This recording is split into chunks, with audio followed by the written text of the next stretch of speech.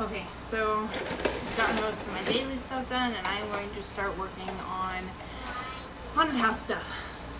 This is kind of gonna be like a part 2 video without a part 1 because we're like already halfway through this process and I didn't film the first part of it. So I'll explain what we did.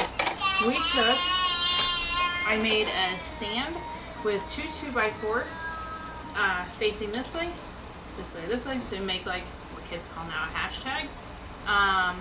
And then I ran a PVC pipe up the middle of that and screwed it together.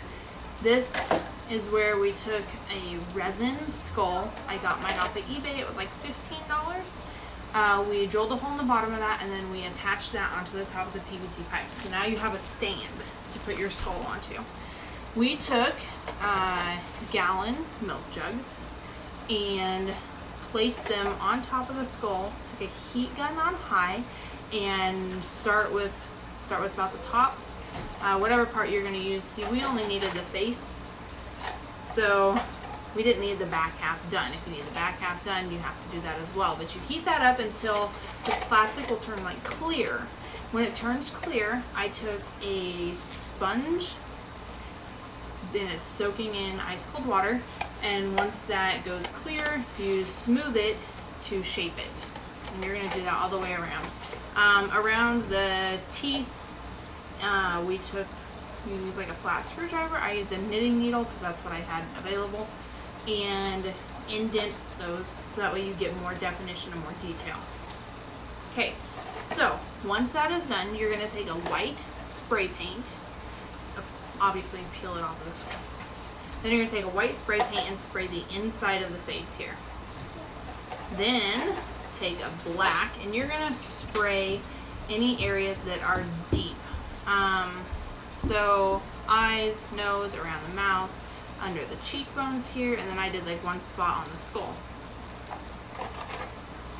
And this is where we're at now. So I've got a bag full of these here that we are going to start working on.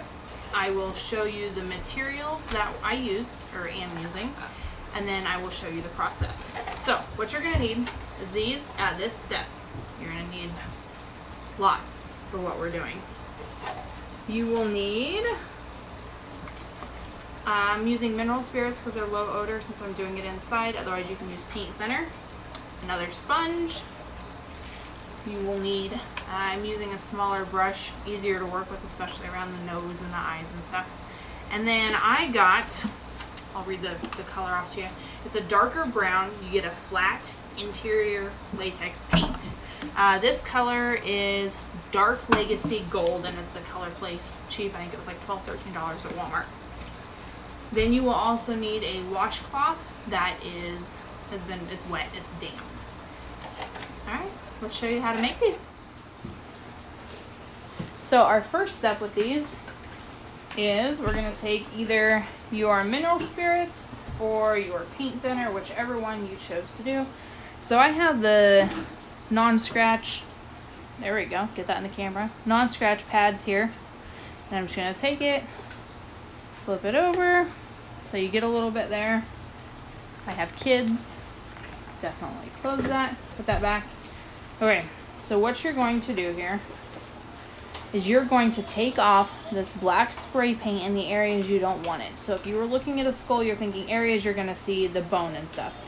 So you're going to go, okay, so I soaked it on this side, but I'm using the scrubber side here.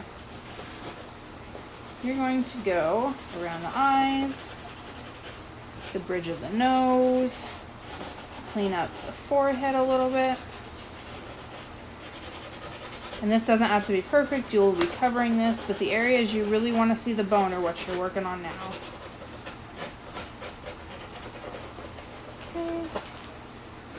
Got that. Back around here on the other eye, and around. This one doesn't have a lot of definition around the teeth, so we'll show you another one that does. But you're going to clean up where your teeth would be.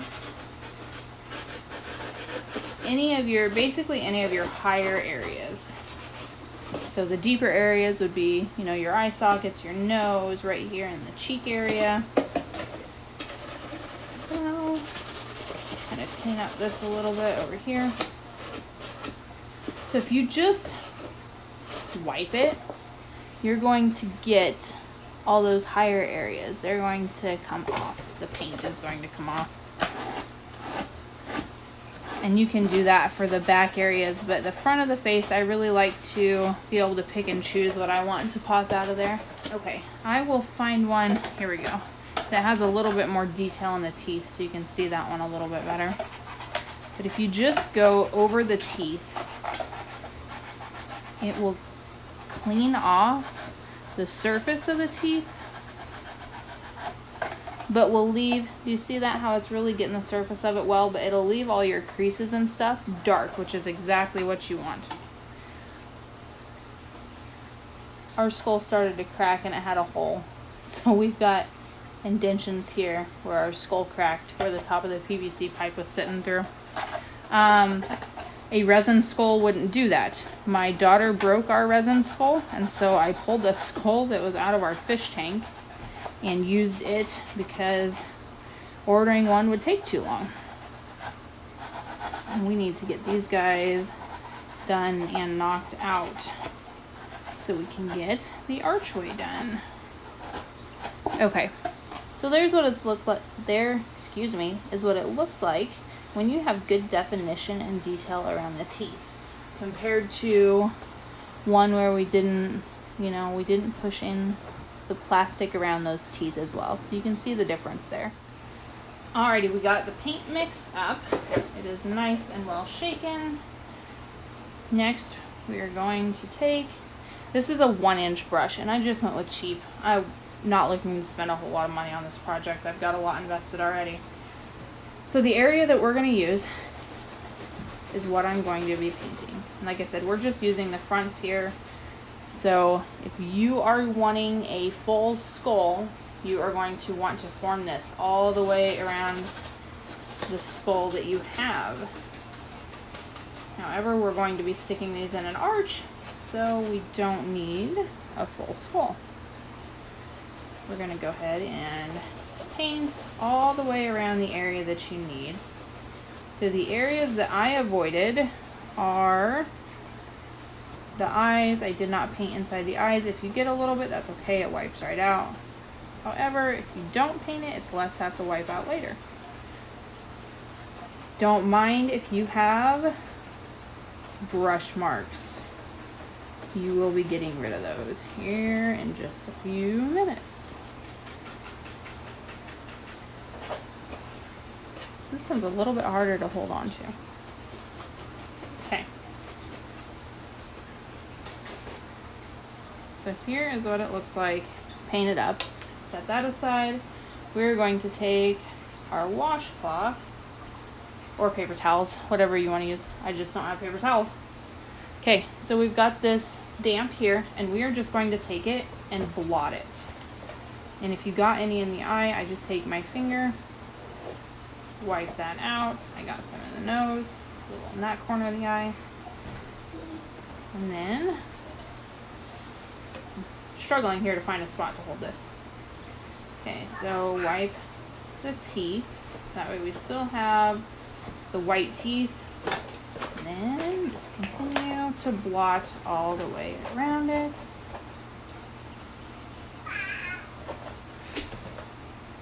And there you go. He will dry up very nicely. And then you repeat a lot. Make lots of these. I'm excited to see the archway when it's all finished so I can show you guys. Okay, so we'll do one more so that way you can see. Got my paint. Again, we're just going to paint over the entire area. Avoiding the eyes, nose as much as possible.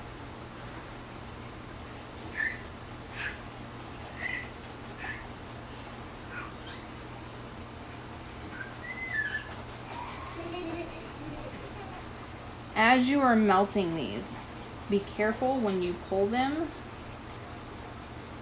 So like when you start melting the top, if you apply a little bit of pressure and a downward motion, it will help to stretch that and take shape of the skull. Just be careful so that you don't tear it.